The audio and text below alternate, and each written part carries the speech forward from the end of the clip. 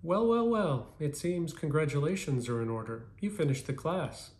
I want to thank you for sticking with it and joining me as you learn this interesting skill, but I also want to remind you of what I said at the beginning of the class. When you're done with the class, you're not actually done. There's so much more training and practice which is necessary to truly master this skill. Now, hopefully you'll be able to get some of this practice via the subsequent classes which build on this material, and it's ultimately my desire that you get a job in this area which lets you utilize these skills on a regular basis.